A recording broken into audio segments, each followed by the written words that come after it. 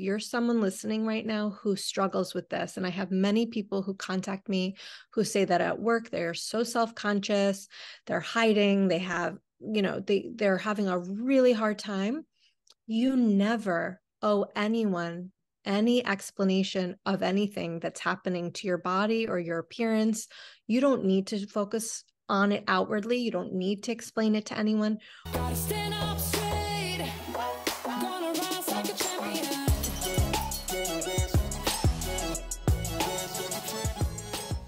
Today we have Dr. Julie Groveman Bernstein. Is that correct?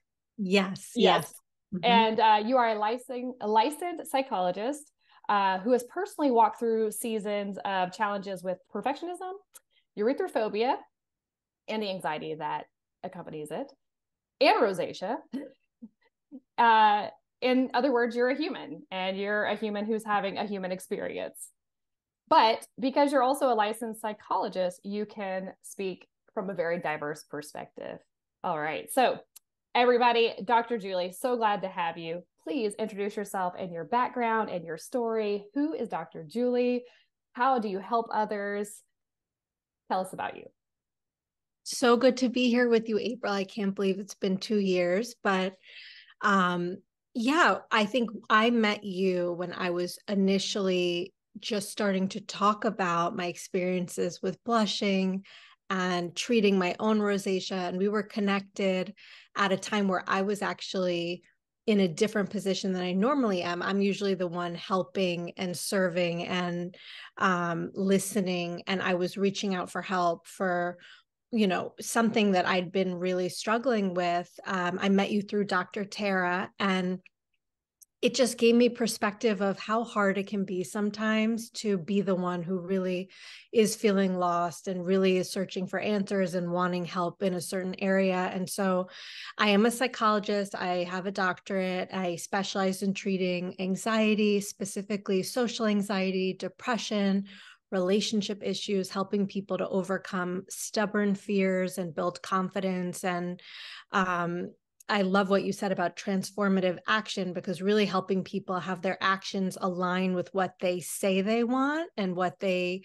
their dreams and their goals. And so, like I said, I was kind of humbled by my own experiences with rosacea, which really took me back to a time where growing up, I really struggled with the fear of blushing.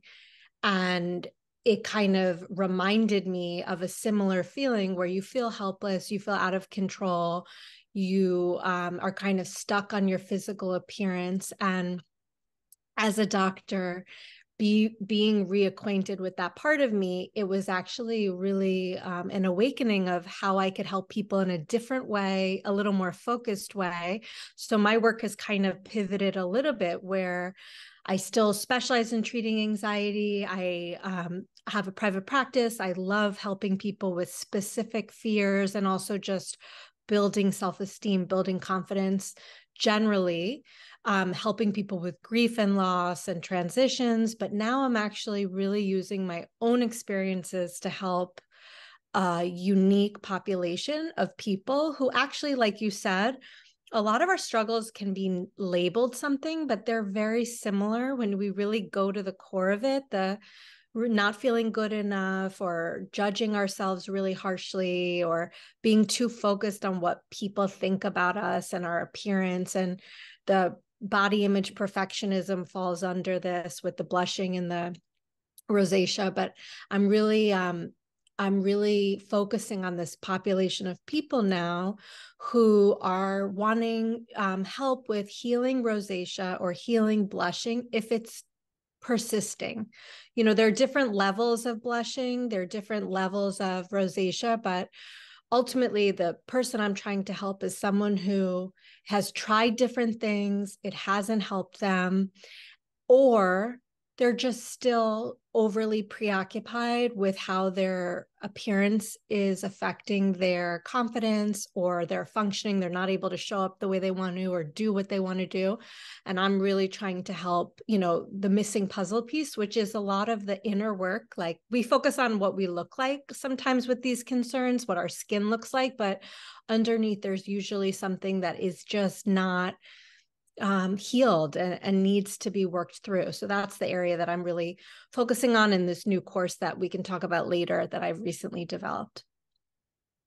When we focus on fear, redness, judgment, our body image, we are essentially reinforcing that big scary monster the more we're obsessing and getting really stuck, and that's where those phobias start to happen.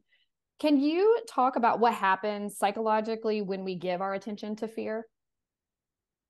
Yeah, so it's a really weird thing because if we give too much attention to fear, it feeds it and it makes it stronger, and it really blocks us from what we want to do, and it takes us out of being in the moment. When we focus too much on our fears, it's very distracting and it's limiting. So, for example, when you have the fear of blushing, I know from my own experience, it would dictate how I felt. It would dictate what I wore. It would dictate what I was able to how I could express myself in the moment. Maybe I wasn't as verbal or put myself out there or take certain risks.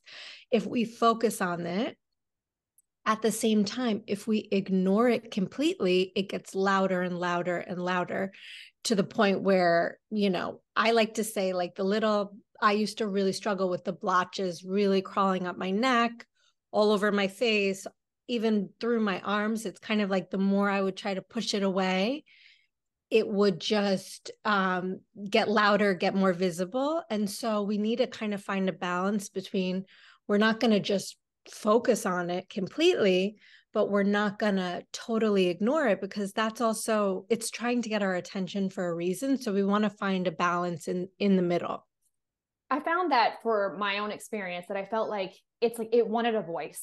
Like the more I kept hiding it, the more I kept shoving it away and sitting with it, it becomes very shameful and it just wants to speak to me.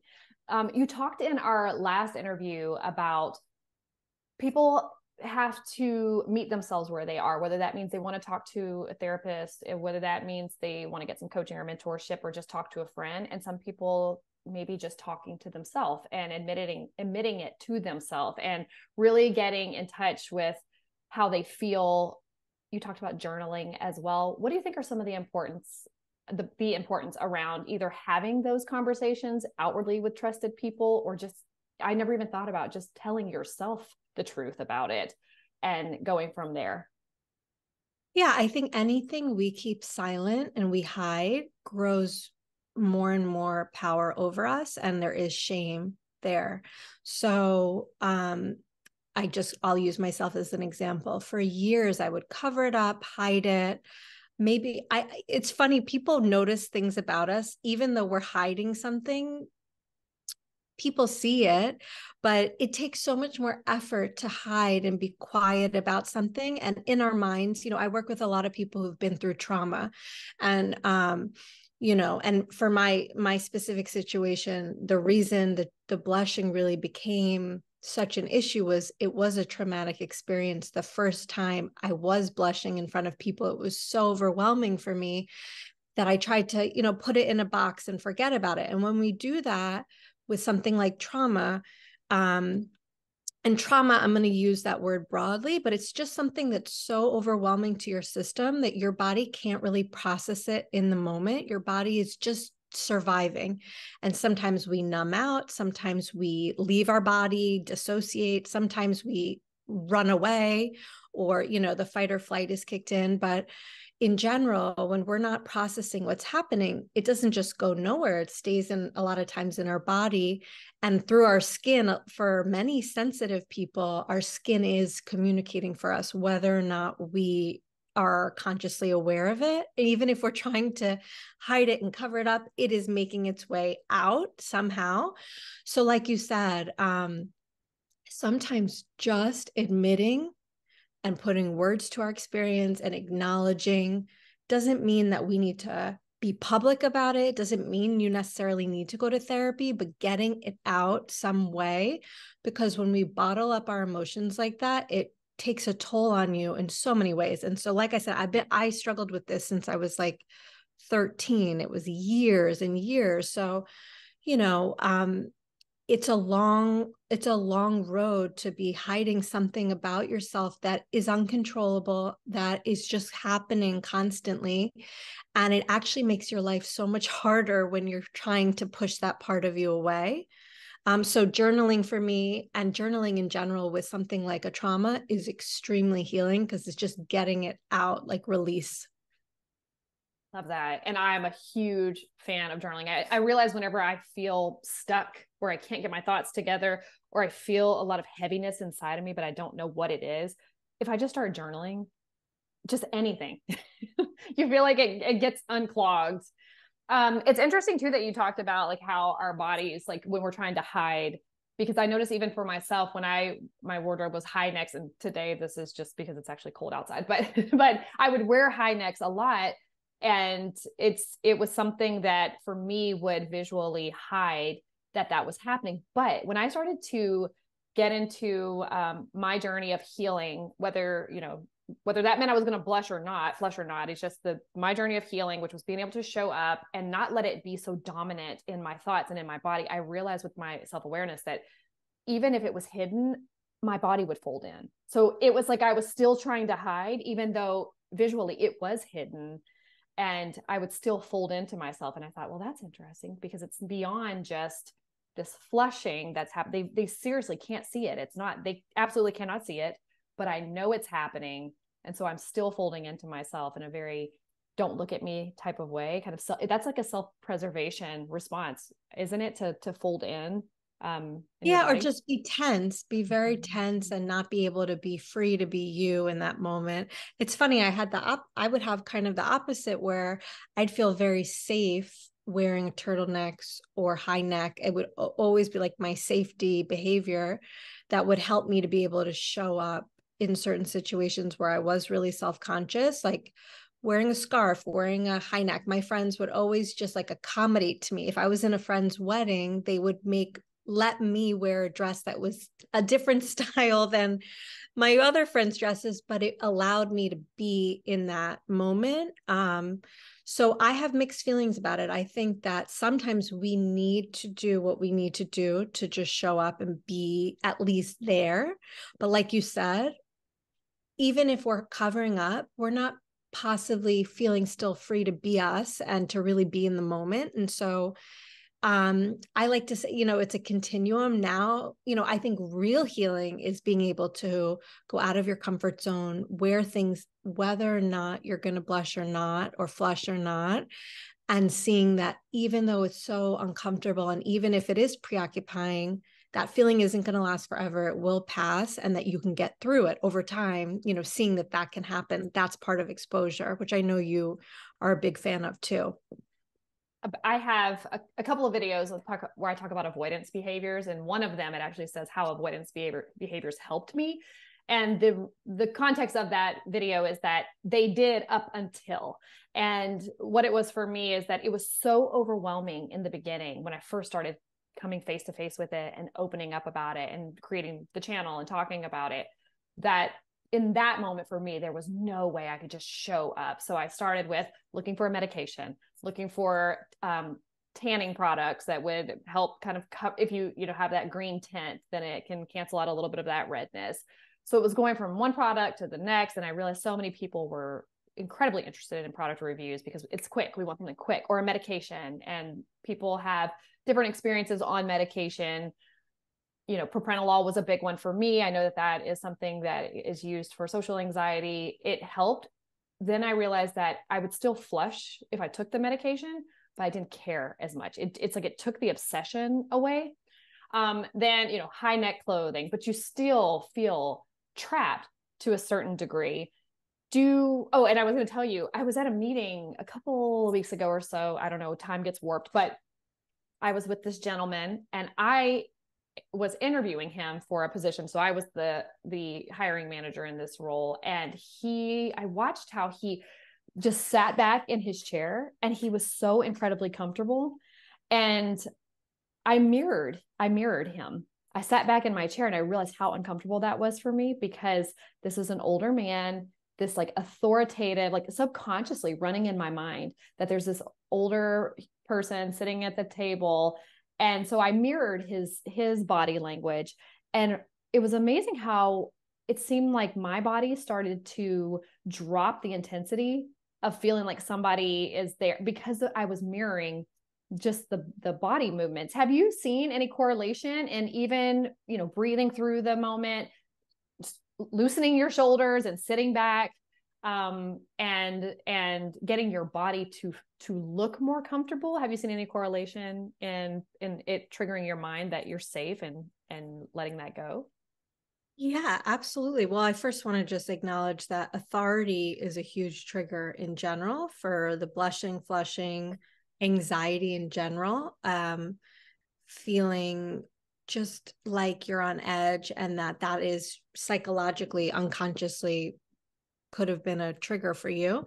But whether or not you were mirroring him, just relaxing the body is so helpful. Like the nervous system, we don't even realize how much our body responds to what we think about, or how even just going into that situation with you were the authority, but he was older and it was a man. So that could have unconsciously triggered some anxiety for you. And so acting as if, I use that term, even though it's not acting, but what would someone do if they were more relaxed in that situation? And it might be making eye contact, taking deep breaths, relaxing your shoulders, doing even some tapping, which you can do kind of privately to yourself, or having a sip of water, like a cold drink. What would someone do if they were feeling calmer, more confident, more relaxed? And that effect on your body does impact not only, even talking slower. Sometimes we speed up when we're anxious. So talking slower, these little things, it tricks your body into thinking you are safe because you're taking slow, deep breaths. If you were not safe, you would be breathing quicker, or you'd be talking quicker, or, so those little things do work. They are powerful. I found it so interesting because he was incredibly nice and kind. It's just, you could tell by his body behaviors that he was just having a conversation with me. I have healed so much on my journey and it's become this afterthought so much, in regards to what it was 2 years ago when we talked. It's more of like, I know it can happen. It doesn't happen all the time anymore. A lot of that, and I've got some questions around that, but really diving into throat chakra and getting into this quiet place. Once we left Tennessee and moved to South Carolina, it's something about being in a new land that isn't the land I was born into or brought to by my parents, and being able to choose for myself where my land is, feeling more included, and just things that are probably, there are realities around it, but also when you're in the land where your elementary school is and your middle school and your high school and this job you got fired from, and that, that's like having a new start was a really good foundation for me to be able to see. I was referencing, where does Tennessee end and April begin? Because then it would show me the next layers of where I needed to go in my healing process. But I found that other people, and observing other people, how they seem either really relaxed and almost lacking awareness, or I can tell they're more afraid of me than I am of them. Like the way we are socially is so interesting when you are observing from an objective standpoint and not so much about me. And the further I've gotten away from the obsession around turning red and erythrophobia and being judged, I'm able to watch what's happening around me and observe it and see how uncomfortable I make other people feel because they're having their own inner dialogue, whether they're turning red or not. Usually they're not turning red, but it made me feel like the world is just not so big, and we're so much more interconnected than I think we realize. In your work, regardless of what the outer appearance is, do you find yourself working with a lot of people with those same root causes that would create that negative impact for somebody about, I have rosacea and this is what that means for me, or I flush constantly or blush constantly and this is what that means for me, or I have body dysphoria and this is what that means for me? Have you found like self-worth being the root underneath a lot of that? Mm-hmm. Well, I want to speak to what you were just saying, was that when we're so consumed by some of these thoughts, we are not seeing things accurately with others. We're not even noticing that most people have some level of social anxiety. It's so normal. It's so common. I like to say, when I sit down with someone who has social anxiety, I say most human beings are awkward. This is just a fact. We are going to be awkward. It is what it is. Like, we need to get over it, right? So when we are so self-conscious, we are not able to even observe that in someone else. So one of the very first things I like to teach is just mindful awareness, is being just in the conversation as an active participant rather than being so focused on our physical sensations. Because when you are flushing, blushing, I know for me, being hot was a huge trigger immediately. Feeling warm, hot, feeling like I'm getting red, I couldn't think about anything else because that's all I was thinking about, trying to prevent that. So it's so important, like you said, being aware of this. Is so, people are awkward. Everybody has quirks. Everybody has something they're thinking about. Most of the time they're focusing more on themselves. So that's just part of being human. Yes, absolutely. I would say I've worked with hundreds of people with all kinds of issues, all kinds of backgrounds, every population, every age, every, appearance that you could think of. People have money, people don't have money. They could live in different parts of the world. And I would say the common denominator is low self-esteem, low confidence. That is kind of what they might come in wanting to work on anxiety or depression or struggling with certain issues, but usually there is a core area that needs healing that is related to self-esteem. That's kind of why the one constant on my website that you can get always, that's been there, the giveaway, is a self-esteem guide. It's a free giveaway because it's something that almost everyone, even if you view someone today as being confident, and people might look at you and say, wow, April, how did she get here? She has a podcast, or she has a YouTube, she has Instagram, she's doing all this stuff. Like, she must be so confident. And most of the time, no one sees that it took so much to get to this point where we've had to work on ourselves a certain way. So I like to say that is absolutely a common theme. I find it so interesting because when we moved to South Carolina, I stumbled upon Marissa Peer. I've listened to Marissa Peer before, and just some of her teaching in one of those was lack of self-worth. And I remember thinking, like, well, that doesn't make sense, because I correlate a certain type of person when I think of being self-conscious, low self-esteem, and I would not equate myself to that because I'm very outgoing and I will speak up about things. But then when I really got into the depths of it and followed that trail all the way back to little April, and I'm like, holy heck, it is a lack of self-worth. It is always looking to the outside world for, do you approve of me? Do you see me? Am I validated? And you and I talked about this in our former chat, which was that bosses, I work in a place now, you and I've talked about this, I think, over the phone about it, but I work in a place now where it is incredibly safe, and I emotionally safe, mentally safe. I've talked to my CEO how I correlate a CEO with danger, and I've told him, it's not your fault, it's a me problem because you haven't done anything, but it's a narrative that's running, and I would love you to help participate in my healing. And he's like, let's do it to re-teach my body that the individual doesn't matter. It's really, that worth comes from me. So what do you say to people who you hear or know are struggling deeply with a lack of self-worth and self-esteem issues, to get them to get their eyes off of the outer world and back into their inner world, to start that process there? I think because it's so easy to point to the outside world because we can't control that, and blame and see the things that are happening outside of us, instead of taking our power back and diving deep into ourselves.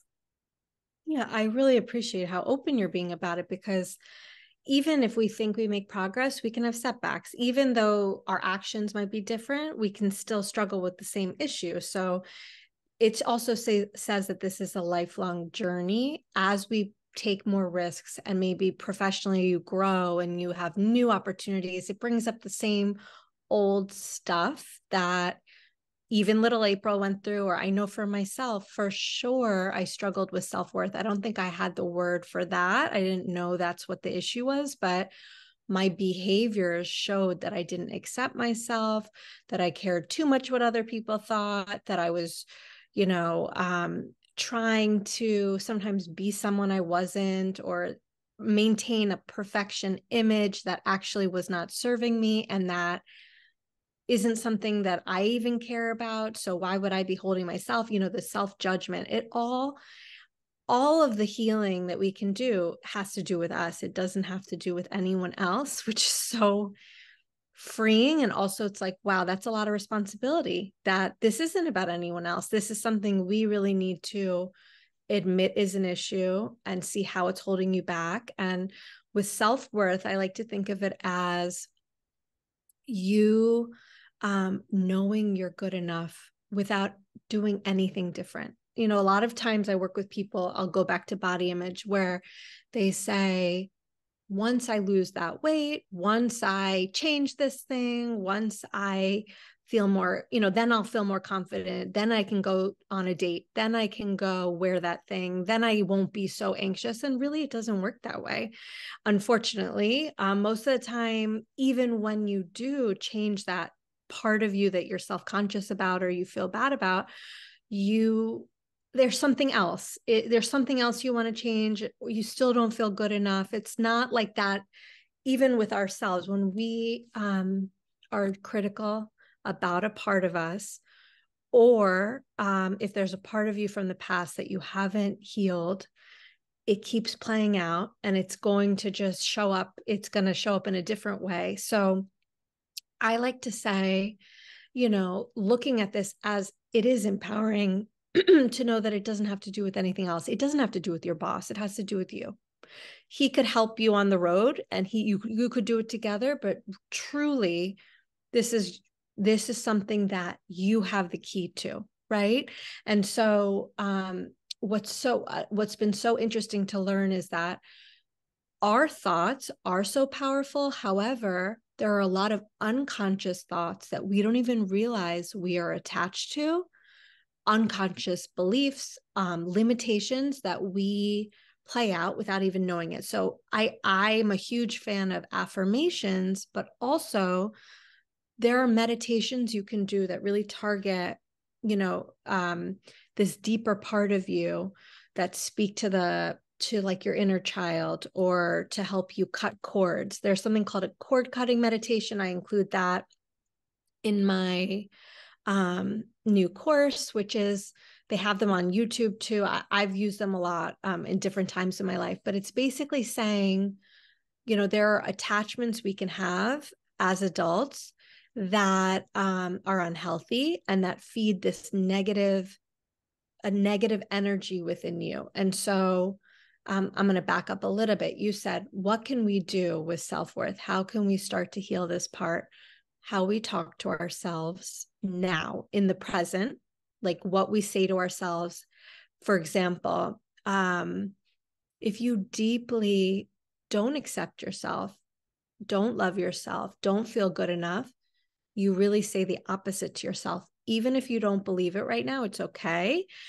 Over time, what we repeat over and over again will become what we believe. But I like to use that phrase. If I were to love myself, what would I be doing differently? How would I be treating myself? What actions might I be taking? How would I be talking to myself? How would I be engaging with people in the world? So, knowing that any area you're judging yourself, you feel other people are judging you, but really deep down you're judging yourself. We want to heal that by being kinder, practicing more self-compassion, and just some of the self-worth affirmations that I really like. Knowing you are worthy as you are, worthy and good enough as you are, without changing anything. And when it comes down to what we're talking about with flushing and blushing and the fear of it all, knowing that you don't need to change this in order to be worthy of anything you want. And whether that's a relationship, whether it's keeping you from speaking up at work or taking that job or, wearing that outfit, you don't need to change the appearance of it in order to do something, in order to be worthy and good enough as you are. And so once we can start to really challenge it by not comparing ourselves to other people, not people pleasing, setting boundaries. I mean, there are a lot of ways we can start to act in alignment with someone who was more self-loving or had higher confidence or more, felt worthy. There are a lot of things you can do. I realized that when I was talking to my CEO and I said, I need your help with this, it's the deep dive into the self-worth element was realizing that when I was a kid, that might have been a self-preservation thing for me. It's the way I perceived a certain situation. And it's how I love that you define trauma, because it's what the body does with that. It's not so much when I look at comparison of my life as a child to other terrible, horrible stories that you hear that happen to other people. It's easy to compare and go, well, my situation wasn't that bad. But truly, the way I perceived situations, or as a child feeling like this is life or death, if I don't behave well, if I don't respond properly, I was the more outgoing, vocal child. And now that I'm older and have my own children, I'm like, oh my gosh, I was totally that like just impulsive kid talking all the time. And there are things that even with my own children that I'm like, well, they may have to go to therapy for that later, but but this is to like literally keep them alive right now, and they can deal with how they perceived it, and we'll talk through it when they get older if it damages them. But being younger and diving into that place of, wow, I was told to be quiet a lot. And when you have overstimulated, tired parents and they tell a child, go away, be quiet. I understand that now as a parent myself, but how I perceived that as little April was nobody wants to hear what you have to say. Be quiet, walk away. And so it started this process of shutting down my voice more and more and more, or looking at social cues, facial expressions to see, am I being perceived? Am I being annoying? And when I asked the CEO of my current company to say, I need you to help me with this, it is, I need you to be a CEO and I need to be triggered by you so that I can go deal with the things that are going on in the inside of me. So I like that you pointed out, like, nobody else can do it for you. And in fact, I've seen that hiding away from any of the trigger points doesn't actually get me into a place of changing those things. It just preserves me from those things. It's actually being triggered that has helped me go, oh, this is a thing. Let's go right here. Me, myself, and I, let me explore and hang out with this thing for a little bit and really feel it in my body and see what it is that I'm thinking about this. And I like that you pointed out too, that this is a lifelong journey. Because for me, I've always been the type of person that's like, and then I'll be healed completely. And then I'm good. And I've accomplished this milestone. And now we're going to move on to the next one. And there's certain things that you do. You just kind of weed that thing out and you never think about it ever again. And you just move on.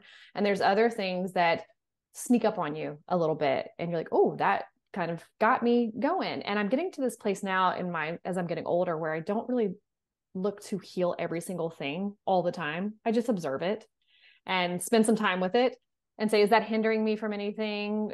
Is there something I need to do more with that? Because I feel like my body really helps share with me when it's time.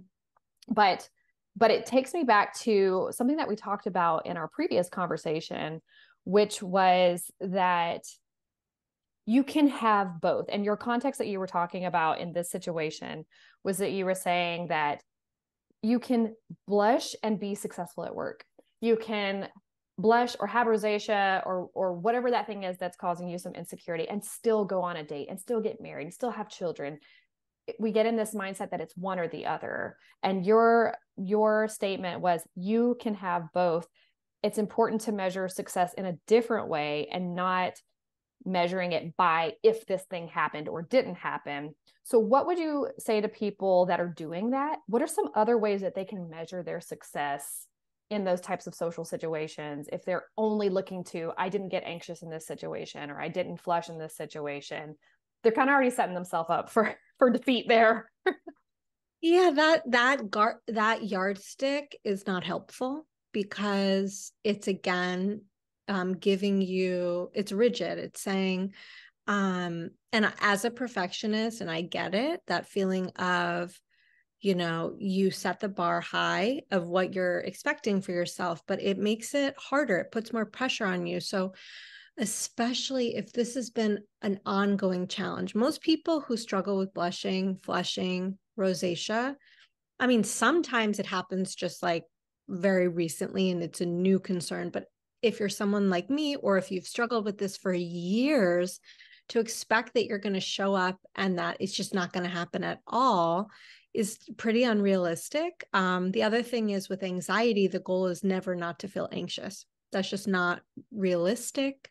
It's not helpful. And we don't want to get rid of anxiety. That's not the goal with it.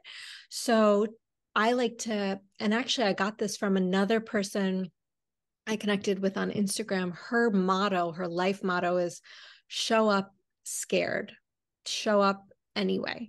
So you're not measuring yourself by the outcome of did you blush, did you flush, how did you look, whatever. It's more so, did you do it anyway? Did you follow through with what you wanted to do? And just like you said, observing, how did it go? Did anything surprise you? Giving yourself credit for just doing the thing anyway. And we're too hard on ourselves. Humans are so hard on ourselves about how it has to be, how it has to look, how it has to go. And I do think that it is really healing to just say, it's going to be there with me. That's kind of like one of the modules that I labeled in my course is befriending anxiety, because this is a part of you. This is going to be there. There's a very high correlation between blushing, flushing, and being anxious, and rosacea and being anxious and having anxiety. And it's a two-way relationship. It's really unclear what is impacting what first, but to try to push it away and get rid of it and say, I'm going to be a success and I'll feel good if I just get through an interview and not blush at all.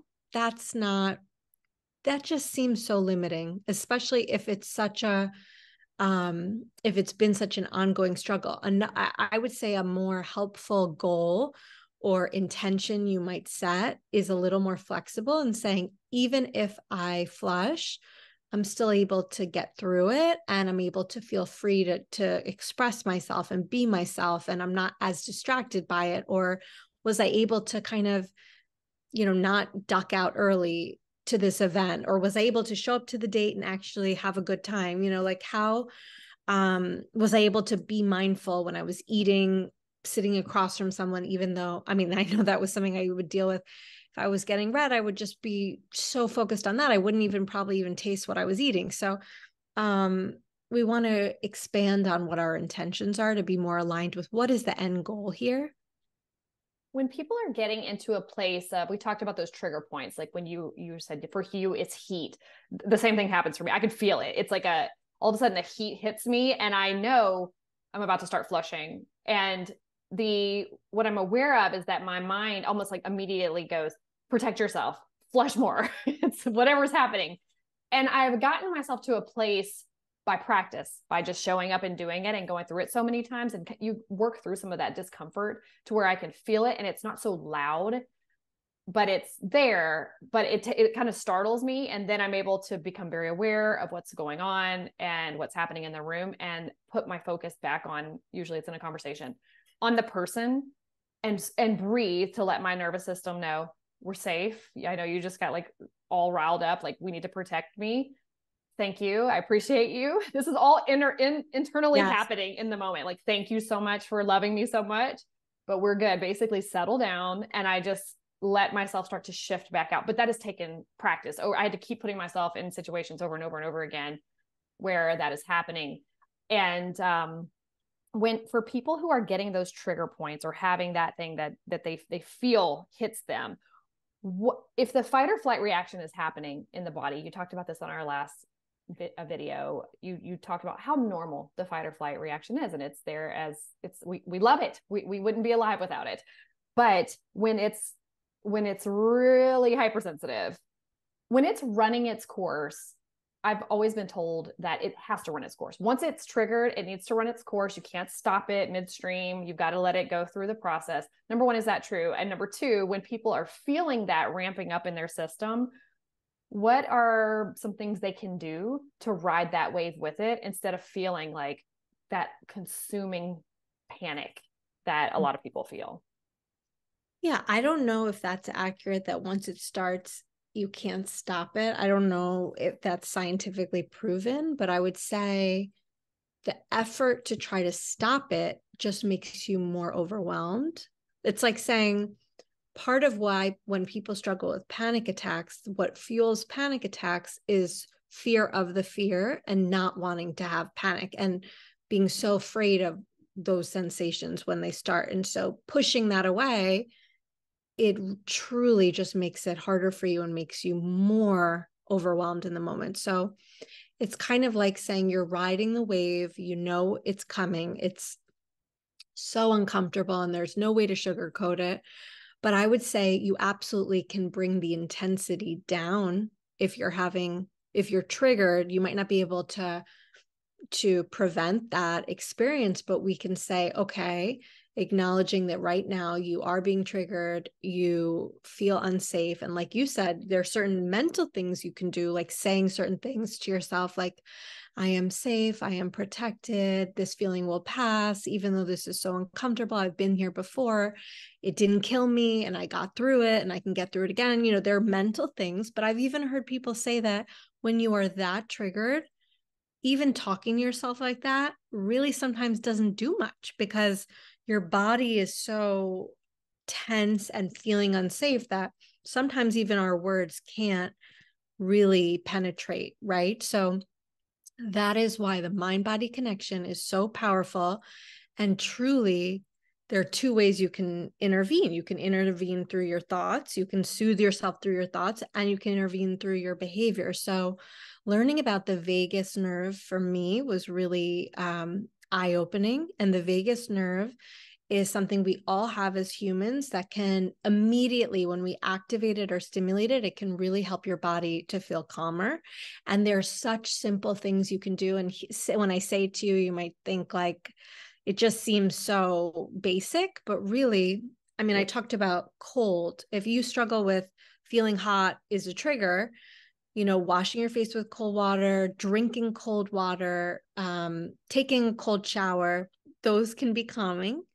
The other thing is your vocal cords. You talked about the throat chakra. If you were to hum or sing or even gargle, stimulating the vocal cords can help you to feel safer and calmer. It tricks your body into feeling calm. I talked slow, deep breathing. You know, when we practice deep breathing, it's kind of like if you were in a really unsafe situation, your body wouldn't be breathing slowly, right? You'd probably be having, sometimes we hold our breath when we're anxious. So if you notice that, that's why mindful breathing, slow, deep belly breaths that are, you know, from your diaphragm and really taking time to exhale, not forcing it, but just slowing it down. It tricks your body into thinking you are safe. So these are just some little techniques you can do. And then there are some tapping exercises, like just tapping both sides of your body. Even if you just, you know, this is called the butterfly hug. You could tap both sides here. If you're in a situation where you're around a lot of people, there's certain limitations where maybe you don't want to do certain things, but mindful awareness, bringing your attention to the reality of what's actually happening in your surroundings rather than what your imagination is creating, or like you said, just being triggered by the situation. We want to bring ourselves back to what's actually happening in the moment.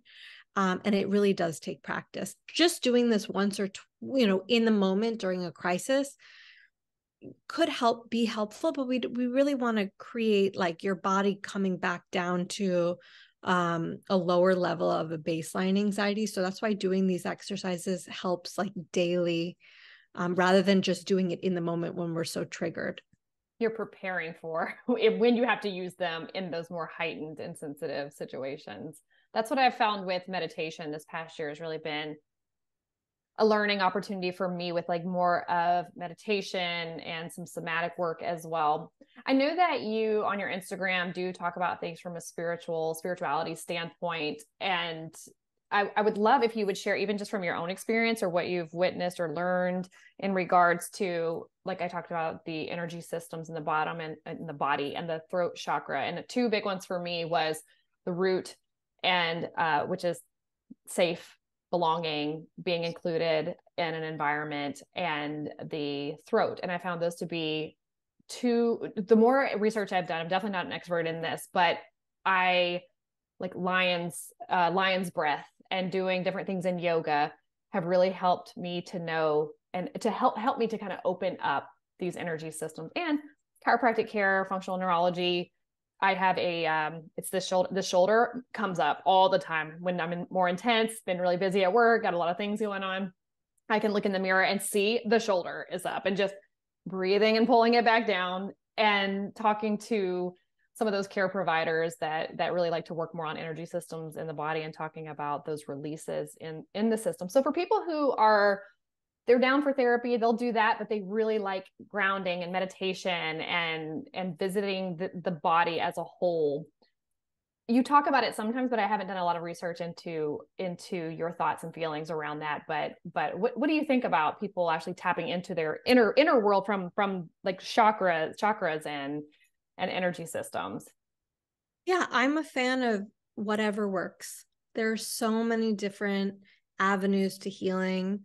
Acupuncture, energy work, astrology, you know, just becoming connected to the universe, in nature, being mindful. So I think whatever works, each person is so different, but I love all those different modalities. Massage, whatever helps you to release energy. I like to think of anxiety as an energy in your body. Even with the blushing and flushing, like you've said, it's something's trying to come out. It's trying to be released. So how can we help it get out?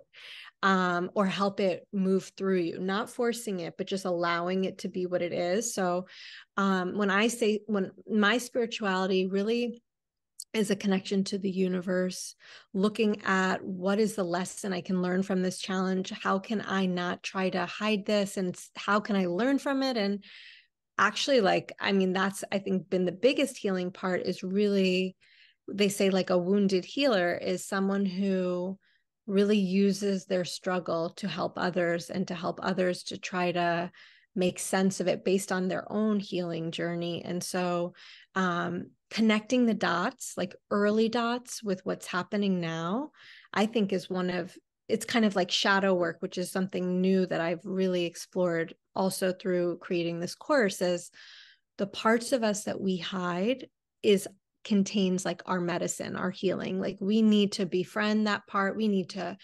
acknowledge it and understand, where did that start? That shame is so toxic. And so, there's so many different avenues we can approach this issue, but I think using like an integrative approach, using holistic approach, it's not always about medicine. And it's just interesting how people truly want to just get rid of this and want to just take a pill and make it better. But there's so much more there that we could actually enrich our self-understanding of who we are and use it in some way to benefit us and the people that we are around. If you're a healer or helper or a therapist, coach, you could use this to really inform your work with other people.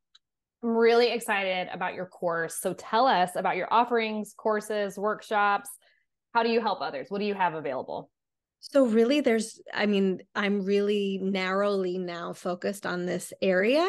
It's not even narrow. I think it is an umbrella, but it is specific. So I recently launched a course. It's emotional healing for rosacea and chronic blushing.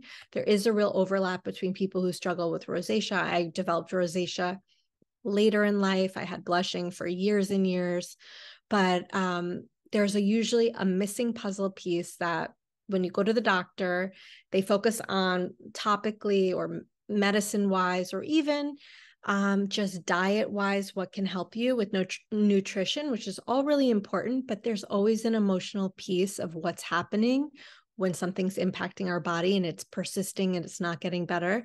So this is a course that is self-guided, self-paced. It is 7 modules. They're all like building blocks to help support your growth. And, it contains skills. And I would say it's like going back to what you mentioned about self-worth. That is also the common theme of helping someone. All these building blocks. I help people in the course with building a more positive body image, with learning how to be more mindful, with learning how to be more self-compassionate, learning about the mind-skin connection and what that's all about and how it plays into managing triggers. And so all these are building blocks that are helping you to really heal from the inside out. The course is available on my website, askdocjulie.com, or on my Instagram at askdrjulie.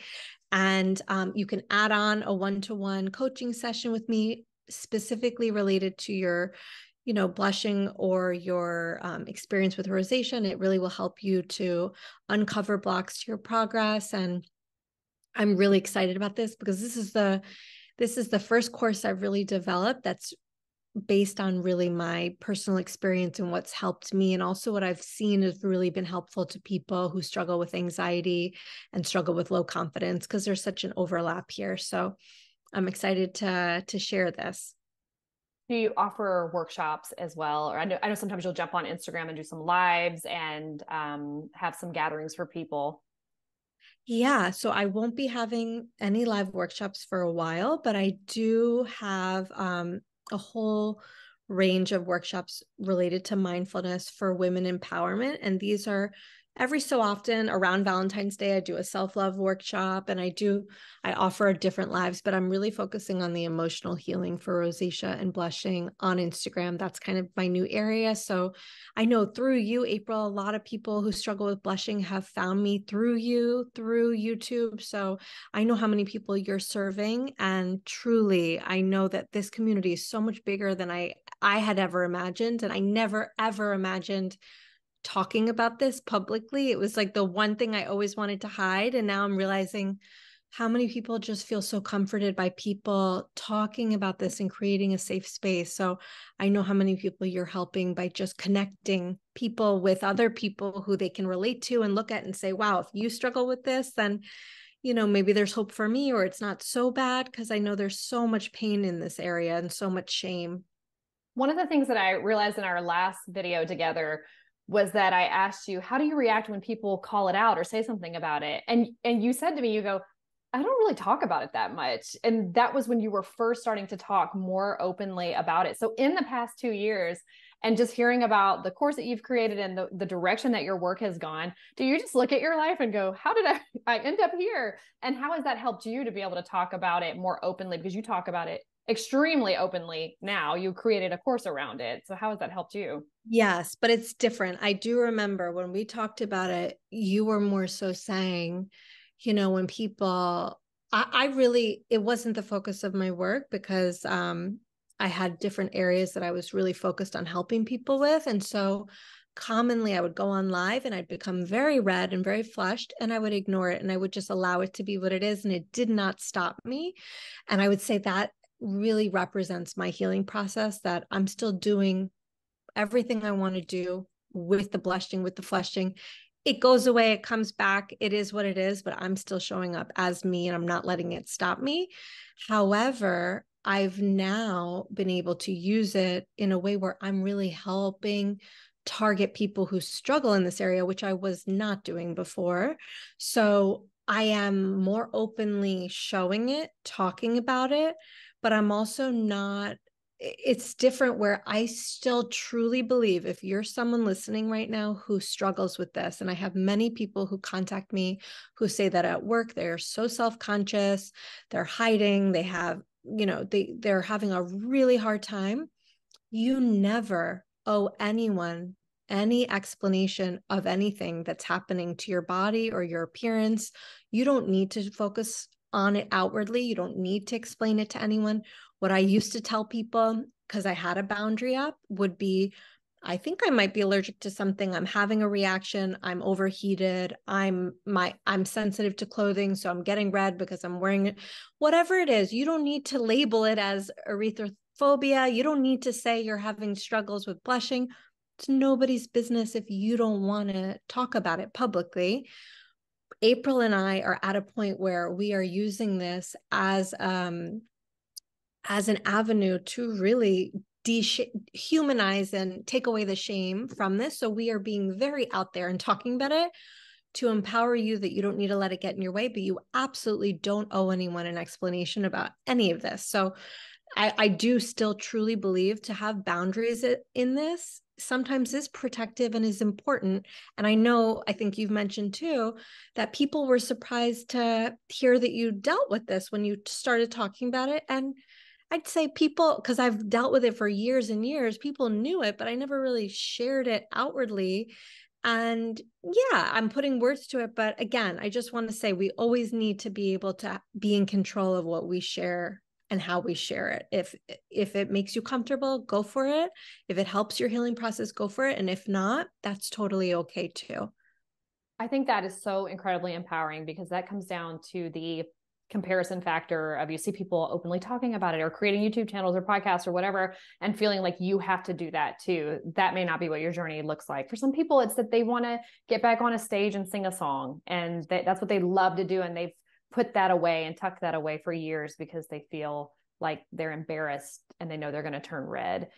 And for some people, it's just showing up to work. And that's why I've really started to move our channel into a place of, whatever resonates with you, take it. And whatever doesn't, just leave it be. It doesn't have to be for you. So I'm so glad that you pointed that out. The thing that I love about your course, and I know we're getting ready to wrap it up here, but from the time that I've spent in taking a look at the course, diving into it a little bit, is it really comes down to that self-worth element. And for me, this whole journey has led me to self-esteem and self-consciousness. So being able to explore more about lack of self-worth, diving into self-esteem and self-consciousness, because the self-consciousness was that obsession. I remember looking on my phone, like, what does it mean when you're just like so overly focused on yourself? And the first thing that popped up on Google was like narcissist. I was like, no, not that. What else is there? And it was like self-conscious. And again, in my world, the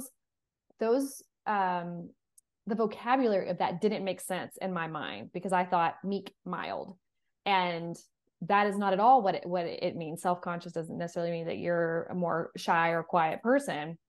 It means you're literally constantly overly thinking about yourself in every situation. And I never explored that because I didn't know that that's what it was. I didn't know the terms. So sometimes just realizing the terms, and I think we get so focused on erythrophobia and blushing, that I've even realized when I look at some of like the analytics on the backside of Blushing Phoenix, that people are utilizing that space almost as a web browser, where you're just like a Google search there. You're looking to get a little more information to get educated, but you're looking for a product or appeal. And if you really want to dive deeper and get into the soil of this thing, spending some time in self-esteem, and your modules are put together so well and so clear and so easily digestible as well. And the fact that it's self-guided.